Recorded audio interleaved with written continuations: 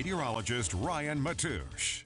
All right, welcome back everyone and a good evening. A nice night ahead with temperatures fairly mild for this time of year. Light breeze will move into the area for tomorrow. Made a little note right here. K-State game. We got a big one coming up against Alabama. Should be a nice day, both if you're heading out to tailgate beforehand or even during the game. It's going to be a great afternoon. Dry for New Year's. We're not expecting a whole lot of rain until showers early on Monday.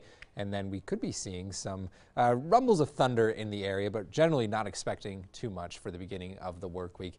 Outside our satellite and radar, we have mostly clear skies right now, but notice the cloud cover in the surrounding region. That will become much more abundant heading into the next several days. I do want to drift out west, though. You might be asking why. Well, this is the focus point for our next system. Right now, I made another note that we have something called an atmospheric river delivering lots of moisture and rain to northern California. We won't see quite as much rain, but we will be seeing the impacts from that system heading into the beginning of the work week. I'll dive into that more here in just a second.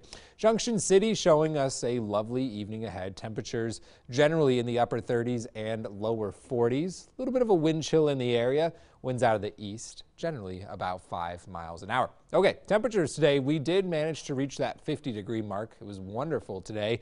A good 10 degrees above average for this time of year, and that will only continue to climb heading into the next couple of days.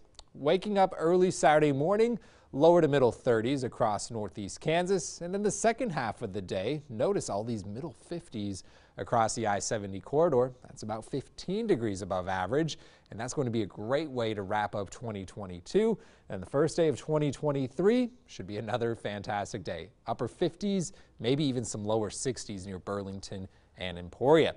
Wind speeds not going to be a big problem at all out of the southeast, generally 5-10 miles an hour. Tomorrow afternoon, though, we could be seeing gusts about 20 miles an hour. Again, I'm not overly concerned about it, but you'll notice a light breeze in the region. All right, let's run through future track here. We're going to notice a big increase in cloud cover heading towards the midnight hour tonight. Clouds stick around for most of the day tomorrow, despite reaching those middle 50s.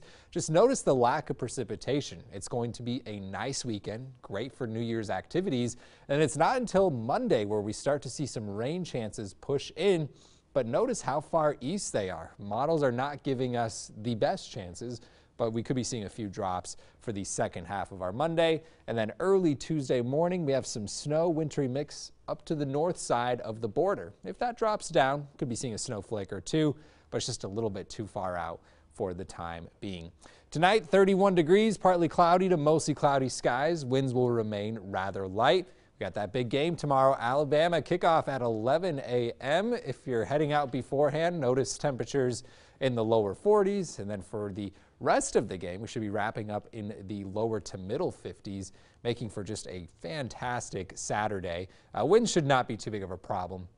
Our forecast for the week, middle 50s Saturday and Sunday. Monday, we're going to be seeing a quick chance for some showers for the second half of the day, but before that rain gets here, we're talking nearly 60 degrees.